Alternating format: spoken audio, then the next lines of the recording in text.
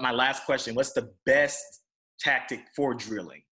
Like because you have on your day-by-day study plan, you drill certain types, but aside from that, what can I do on my own to just keep at it, like keep drilling certain types of questions and games and stuff?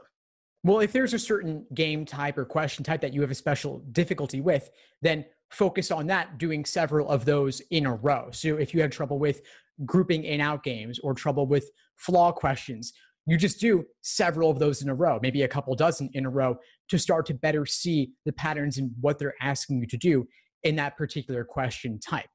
Yes. Now, if you were looking for other types of drills to do, one thing I love to have students do for logical reasoning is to drill questions involving abstract language, not related to the question type in the question stem, but rather questions that involve complex, abstract, formal language with tough vocabulary words.